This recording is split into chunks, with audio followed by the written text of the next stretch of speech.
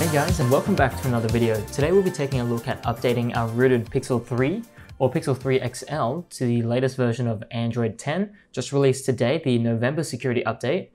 For our series of Pixels, we do have a few improvements pertaining to the squeeze function for the Google Assistant, as well as hot word detection. So this might be the update for you as well. So what we need to do first and how we're going to update is we'll be using the factory images. And since we don't have access to TWRP that works on Android 10, we'll have to use Magisk Manager to patch our boot image in order to maintain or retain root after updating. So there are a few precautions that we need to do. We need to ensure that we don't have anything installed on our phone or pretty much any Magisk modules that may affect the updating process, especially something like ActiveEdge but I know there's a built-in disabler if it doesn't match the current version that you're on. So I think we can try out and leaving that enabled, but there could be some other modules such as exposed. It may cause your phone to go into a boot loop, and I will provide a rescue image down below in the description if that happens to you. But just make sure you have a modest set of modules that hopefully won't interfere with the updating process. So let's head over back to our computer, and here's where we need to download a few things. So starting off, we'll need to grab the latest version of the SDK Platform Tools. And this is just ADB and fastboot, these programs that we use to communicate with our phone from our computer. So let's download the one for Windows or your associated operating system. And we'll check the version that you have currently installed in case you have one that you've used before. And the next thing we want to download is the factory image for our Pixel 3 or Pixel 3 XL. So we can go down on the right-hand side and select the device that we have, and then scroll down and download the latest factory image, the one for November. Click on the blue download link and save this into a folder. Same with the platform tools, just save it somewhere altogether. And of course, we'll be using Magisk to update our phone or patch our boot image rather. And so you probably already have this installed on your phone. So you just need Magisk Manager on your phone. And once you've done that, you should have these two files over here, the factory image and the platform tools. So first thing we'll do is open up the platform tools folder and open that up. And all you need to do is extract the platform tools folder outside, just like that, everything like that. And once that is done, we can close this and let's open up the factory image. We'll need to take some things out of that as well. Open up the factory image folder. Inside, extract the bootloader image and radio images outside, just like that.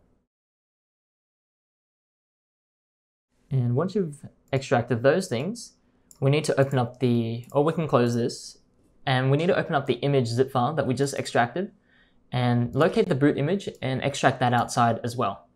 And once you've done that, we can close the image zip file, and now we can head on back to our device. So with this, I'll be using ADB, so the Android debug bridge, a lot to use to copy files to our phone and also take files back outside of our phone. And to do that, you'll need to make sure that you have USB debugging enabled. And if you don't, you need to go to the settings and you'll need to enable the developer options. So head over to System and then Advanced, and then you'll need to tap on developer options there. But if you don't have that, you need to go to About Phone and then go down to the bottom and tap on the build number 7 times. You'll need to enter your screen lock as well. And once you've done that, you should be able to go back into System, Advanced, and then open the developer options. Scroll down a little, and you just need to enable USB debugging as well, okay? Don't mind me here, I just need to do that to show you something later on. And once you've enabled USB debugging, we can head over back to our computer here, and we'll use ADB to push the boot image to our device. So let's do that. Let's bring up a command prompt window here inside our platform tools folder. So head over to the platform tools folder. This is something we need to set up so we can use it later on in this video, as well as a really good reference point for any time you need to use ADB or fastboot. Now, if you've added this to your path environment variable, you don't have to do this. But if you haven't done that, then this is what you need to do. So you need to open up the folder and then go inside the address bar and type in CMD for command prompt. And then that will open up the command prompt window exactly where the platform tools are right here. So we can actually use these programs like fastboot and ADB and so on. So once you have that ready, I'm just going to use my console emulator to do this. It just makes it a lot easier. And I'll just resize a few things. And then you can head back over to where all your other files are. Now inside the command prompt window that you just opened up, what we need to do is type in ADB devices. And this will show Well, first off, start the ADB daemon and then show if our device is connected or not. You can see that it says we are unauthorized, and that means we just need to accept a prompt on our phone here. So you'll see this thing pop up. Just check always allow from this computer and then tap on allow. And then when you head back to your computer and run the same command again, you can use the up arrow key to do so. You can press enter, and then we'll see that our device is connected as a device this time, which is good news. So let's push the boot image, the stock one that we got from our factory image, to our phone so we can patch it using Magisk Manager. So we can do that by typing in ADB push, and then drag in the boot image, and then type in /SD card. We'll just copy it to our SD card. Now, if you weren't able to drag the image over onto the command prompt window like that, you can hold shift and right click on the file that you need, and you should see an option called copy as path. Now, if you click on that, and then we'll go back to typing in our command, you can right click on the command prompt window and paste the path of the file that you need if you can't drag it over. Alternatively, since we know that we are in the Platform Tools folder, we can do 2 dots and then a / for Windows. And then if you start typing in the boot image and press tab, it'll finish it for you. Now, the 2 dots represents the parent directory. So the folder that is above the Platform Tools, which is the Android folder. And that's where our boot image is located. So that's a quick rundown of other options that you might need to take. But once you've copied the file over to your phone, what we can do here is now head over to Magisk Manager, and then go to the main menu, and then tap on Install for Magisk, and then tap on Install again. And we need to select the option where it says Select and Patch a File. Tap on that. And then what we can do here is go over to the 3 dots and make sure you have tapped on Show Internal Storage. And if you've already done that, you should be able to go to the menu and tap on Pixel 3 for your internal storage and locate the boot image that we just copied over, which is this one. Tap on that, and Magisk will start downloading itself, or the latest version, and then it'll proceed to install itself into that boot image that you have provided. So we'll give this a few seconds for it to download and patch our image, and then after that, we'll be able to continue updating our phone. Okay, we're done now patching the boot image, and if you experienced a crash when trying to do this, I recommend unhiding Magisk Manager inside Magisk Manager settings. I had emojis in my name, and I was thinking maybe that's the cause of it. So the file will be located in our downloads folder under the name of magisk_patched. So with that information, we can go back to our computer and pull that file from that location into our computer where we are. So let's do that using ADB pull.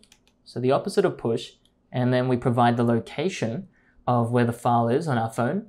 So a shortcut is /SD card, and then type in the word download with a capital D, and then magisk_patched.img, and then leave a space after that, and then type in 2 dots. Remember how I mentioned that 2 dots represents the parent directory, so we should see it in line with everything else. So let's hit enter.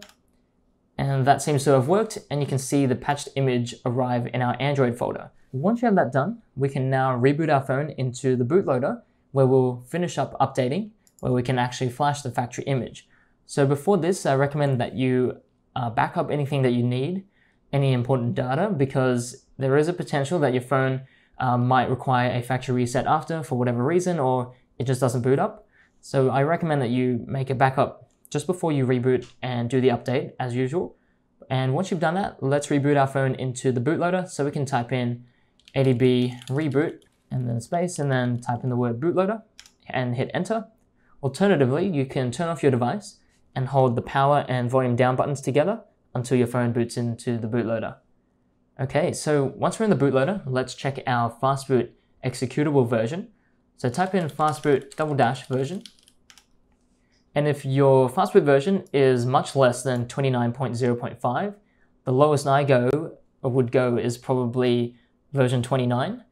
And if yours doesn't say anything at all, or it says that's an unknown command, or something along the lines of that, that means you're running a super outdated version of fastboot, and you should get the new ones immediately. So as long as you got the latest version or something very close to it, we can now go ahead and flash the update. So let's start off with updating the bootloader.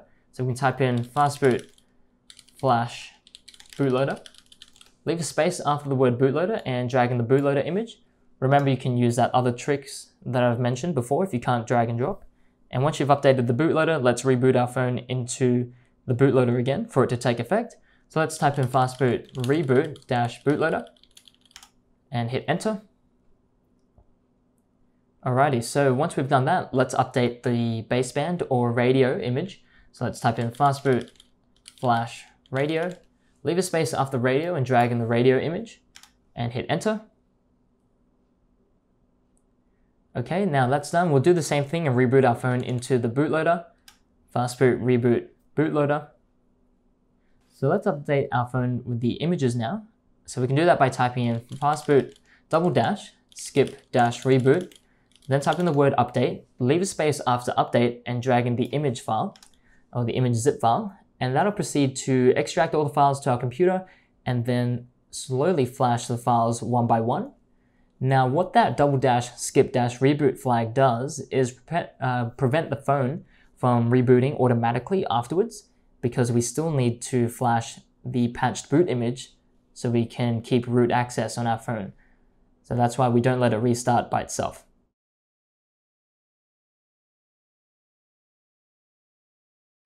Okay, so we've finished flashing the update image. Now you see we're in this new fastboot D mode, and I'm just going to reboot itself back into the bootloader so we can continue its thing. So we can use fastboot here. So let's type in fastboot reboot-bootloader and hit enter. And we should be back in the regular bootloader. And this is where we'll flash our patched Magisk image or Magisk patched image. So let's type in fastboot flash boot, drag in the patched image and hit enter. And once that is okay, feel free to restart your device. So I'm going to type in fastboot reboot, hit enter, and our phone should boot into Android. Provided that nothing goes wrong or anything like that, we should be able to boot in pretty quickly. So let's see if we need to do anything special here. Okay, it looks like we may be stuck at the Google logo, so let's try force our phone to turn off.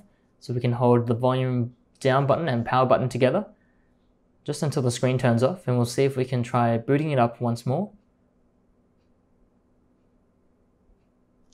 Okay.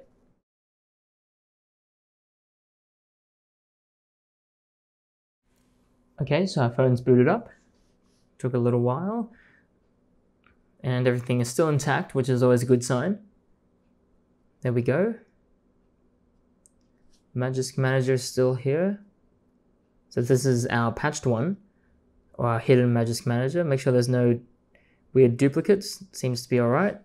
Let's see what kind of modules we have here. And the Active Edge mod has disabled itself, which is nice.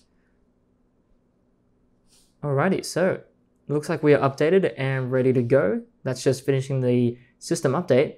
But as you can see, we're still rooted with all our data intact, which is awesome. So thanks for watching, guys. If you have any other questions, feel free to leave it down below in the comments section. Or even better yet, join us on Discord. I'll have a link to that down below as well.